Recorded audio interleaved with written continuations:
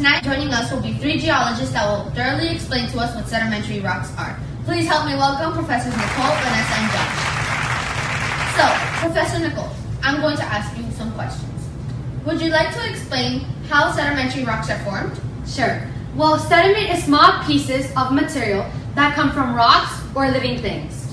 Very interesting. So, what does it take to form these rocks? Most sedimentary rocks form through the processes of cementation, weathering, erosion, deposition, and compaction. I can see that sedimentary rocks are formed through many processes, but can you explain to me what erosion and weathering is? Okay, so weathering is a process that breaks down, and erosion is a process that moves weathered particles of rock and soil. Thanks. Now, I understand a little more, but I still don't understand what compaction, cementation, and deposition is.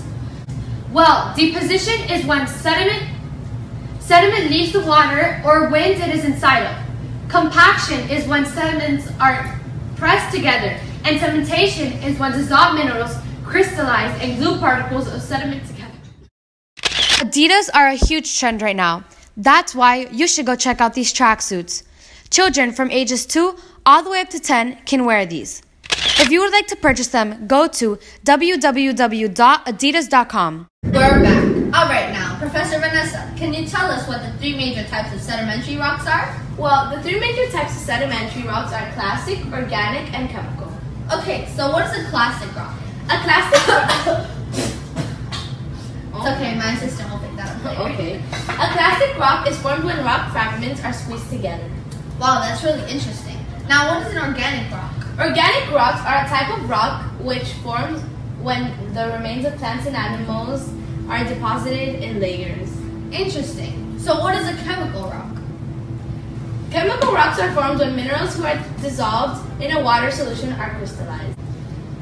Thank you so much, Professor Vanessa. After a short break, we will talk about how sedimentary rocks have been used throughout history.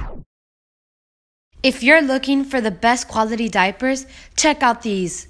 This little boy right here is a very picky little one, and he loves these diapers, so that means you should go check them out.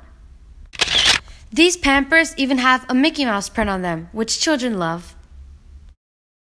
We're back. Now we will finally speak to Professor Josh. So Josh, what is one of the ways that sedimentary rocks were used throughout history? They have been used to make tools, such as spearheads and arrowheads. Wow, that's fascinating. Have sedimentary rocks ever been used for anything else?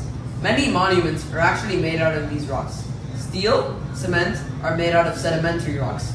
Also, did you know that the White House is actually built out of sedimentary rocks? Wow, that's super cool. Thank you so much, Josh. Thank you, Josh.